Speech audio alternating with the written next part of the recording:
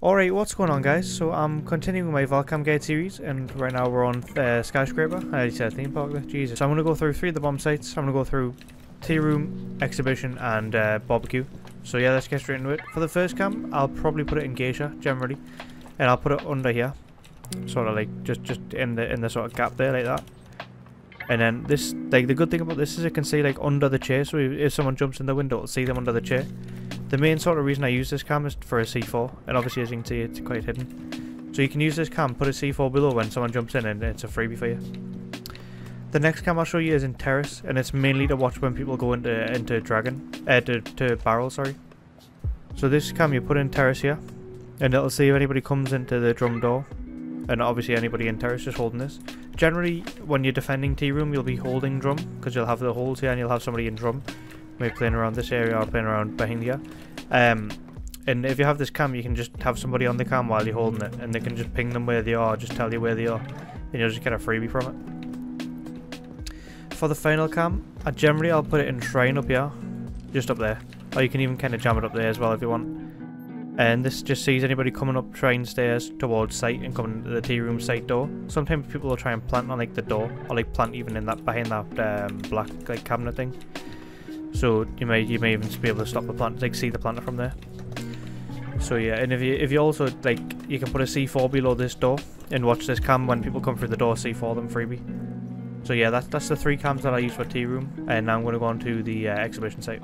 Alright, so for exhibition, generally I'll kind of do the same sort of vibe. I'll put like cameras to watch the way that people come to the objective. The first cam that I'll show you is in Shrine, or it's in Dragon really, and it's just kind of, you can either put it underneath here like that, or just on top of these, like in these gaps.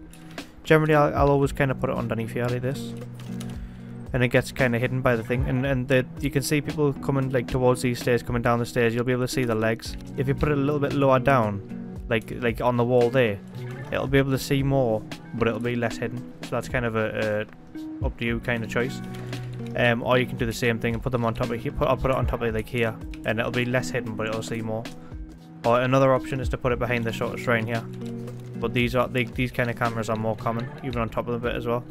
But they're more common, and like, so they're more like checked areas. But that's kind of generally what I'll do, is I'll put that one. The next camera I'll put in drum. And the same kind of idea, it's to watch when people come through drum towards terrace or towards site. And I'll just kind of jam it under here, yeah, like that. It's better if you get it like underneath the pole, like the drum, like that, and you can see anybody in drum standing behind this, or like walking down the stage, you'll be able to hear them. Or if they're coming through this terrace door here, they'll be able to see that as well. This terrace door. The final cam, I'll use it to watch the house stairs. And generally people like to put cams like in these cabinets, or like under these chairs, or like under these on this table, but I kind of just like to just jam it over here, jam it up in this corner, because it looks quite hidden, and it's a room that like doesn't really get much traffic, so nobody's going to really check for it. And if you're over here getting like looking for a cam, you're not really going to check there. You're going to be sort of looking at the like normal areas, so it's just an area that won't really get checked. So it tends to work out and tends to do quite well, and they can obviously see the stairs and see people coming up the stairs. So that's all the cams for house, and for exhibition, sorry. I'm going to go on to the barbecue site now.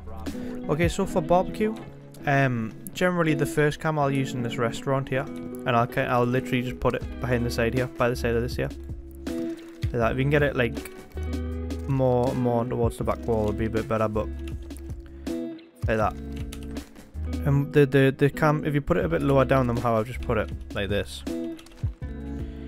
like that, it'll see underneath the table, and it'll see into the bathroom, it sees into the site even, it sees all the way up towards these main stairs there. And the good part is that when you're standing up, the table blocks it, because it looks underneath the table. Obviously if you're looking at it from this angle, it's not very hidden, but when you're in here, you're not going to be looking backwards, so it's not like an area that people are going to be looking at to be able to see it, so it tends to survive. The next camera I like to put is for delivery, and to do it you need to come into drum, and you come up to this corner here. You might want to get rid of the table by punching it a couple of times, and then you just deagle a hole in the corner of this room here, and you'll see there's like a cabinet below, and you just literally just put it on the cabinet, and then this can see into delivery, or into the pantry, sorry. People will come through this door on the right down here. I can't move my mouse down enough to like ping it, but this door on the right, people will come through and start walking towards site. This there is restaurant straight ahead here, and that's obviously towards kitchen. So it's just nice hidden, and it's really hidden a really hidden cam to see and to see the pantry. Right, so the final cam, and I'll put it in geisha. And generally I'll use a different cam as the first one just to make it a bit different. So I'll put it underneath here. You can generally just kind of put it underneath the table like that, and when people are standing up, they won't like notice it. Obviously, it gets a bit easier to spot when they're crouching and stuff, but it'll probably survive. Or you can use the same cam as the tea room cam if you want to use the same one if you like that one better. So yeah, that's all the cams I'm going to show you. If you enjoyed, drop a like, and I'll see you in the next video.